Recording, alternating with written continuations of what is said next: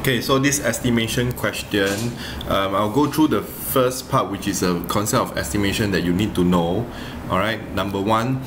Now, when you see this word estimation, okay, estimation means you can not just key the whole thing into a calculator. There's a difference between estimation and evaluate. So in this case, is estimate. Estimate correct to how many significant figure? One significant figure. So if this question wants you to do to one significant figure, right, in your working, right, you must do to 2 SF first. Then after that, you can round off to 1 SF. So how does the working look like? It would look like this. So A, you have to write down, make it a good practice to always write down your question. And when you write down your question, please make sure you write it correctly. A lot of students plus write until minus, you know, and then that's where the carelessness comes in. Okay, so 4.45 no ink 32 times 2.008. okay, so now the first number 9.038 is how many significant figure? Is 4 significant figure. So the estimation in the working we have to do to 2 significant figure first, so it will be 9.0, okay, times 2 significant figure for this is 27 over 4.5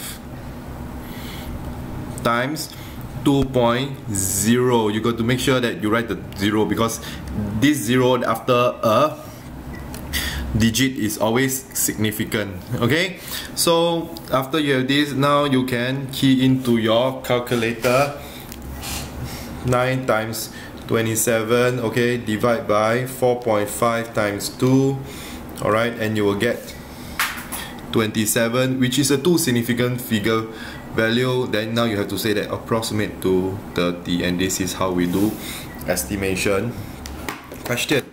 Okay, so remember, if the question asks for 1 significant figure, you always have to do 2 significant figure first before going back to 1. If the question asks for 3 significant figure, then you have to do 4 significant figure first before going back to 3 significant figure, okay, as your answer. Right? So the second part of the question is use the results above to estimate. So what I have is now 90. No, sorry.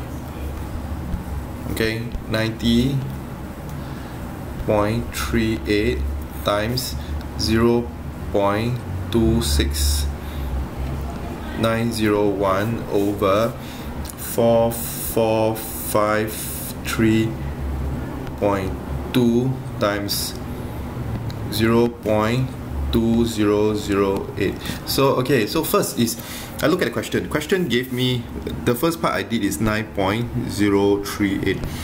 So how is 90.38 related to 9.038? So it's equals to 9.038 times 10. Alright, the next one would be times 20. Okay, 0.62901, which is this guy. Okay, how is 2.26, sorry, 0.901 divide by how many? 1, 2, divide by 100. Okay, 1, 2, yes. Alright, then you get over, okay, same thing, 4,453 is equals to 4.4532 times 1, 2, 3 to 1,000 and 0. This is 2.008 divide by 10. Okay, so basically the meaning of the word equal here, okay, equal here means whatever is on the left side and whatever is on the right side must be the same. Okay, whatever is on the left side and whatever is on the right side must be the same. Okay, so this is what I did. 4,453 is equals to 4 this one times 1,000, and then this one and this one, they are the same. Okay, now the next thing is, because when you multiply, multiplication is commutative. What does the word commutative means? It means 2 times 3 and 3 times 2. They are the same. Okay, so it doesn't matter the order. So I can rearrange them. 9.038 times 26.901 times 10, then divide by 100.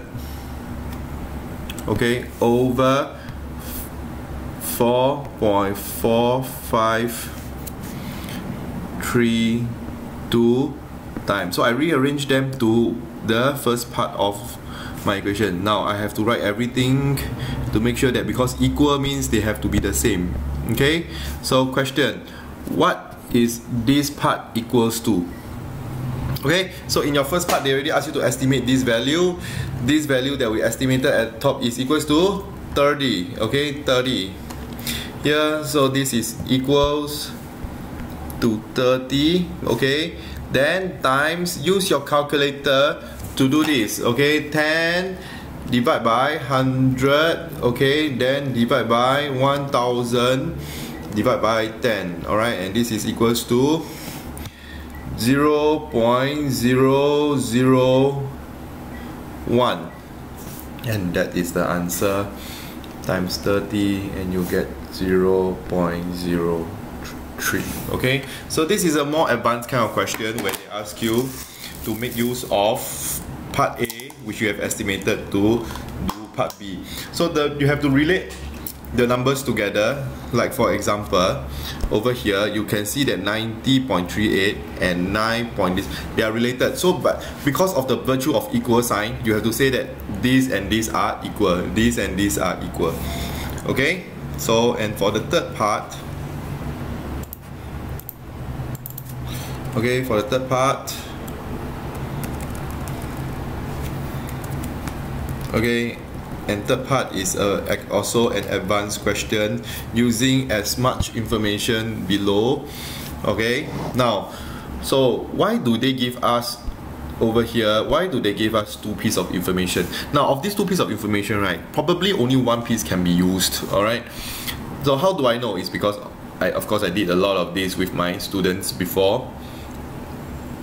365, okay, equals to, now question, what, you know, how is 0.0365 here related to all these numbers? So you know that there are multiples, of, there are 10 times, or rather there are 1000 10 times, or rather 1000 times, or 10,000 times of 0.0365. Okay, so which one do we choose? We don't know. Okay, so maybe we can choose the first one. So basically 0.0365, right, is the same as 365, right? Okay, divide by, make sure this covers the whole thing. 1 2 3 4. Okay, 1 2 3 4. 1 2 3 4. Okay, so it's the same. Whatever you do in your mathematical working, they must be the same. Okay, so now question is, if this covers both of them, it means that it covers over cube root of 10,000. Okay, now would you be able to cube root 10,000? So use your calculator and then try to cube root 10,000. What do you get? You cannot cube root 10,000 nicely. Okay, so you realize that, okay, this one is out. So which means this whole working is not doable already. So let's do it again. Okay, let's do it again. Using, okay, over at this side. Alright, again our starting position is 0.0365, and this is equals to cube root of, now just now I have used this one which is out already, so now I have to use 36.5 divide by, so 0.0365 is 36.5 divide by how many? So you use your calculator to work it out. Alright, you will realize that it's divided by 1000. Okay, actually how do I know? I move this 1, 2 and 3. Okay, I move this. Alright, so this is equals to cube root of 36.5 over cube root of 1000. 1000 can't get to write the 0. Okay, here, okay, 0, 0, 0. Okay, and you realize that, hey,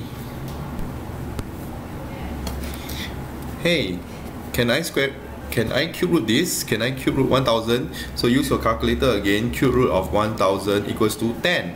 Alright, so that's how you get. Alright, denominator, cube root of 1000 is equals to 10, and the numerator, cube root of 36.5 is equals to 3.32. Okay, and then you have your answer 0.332.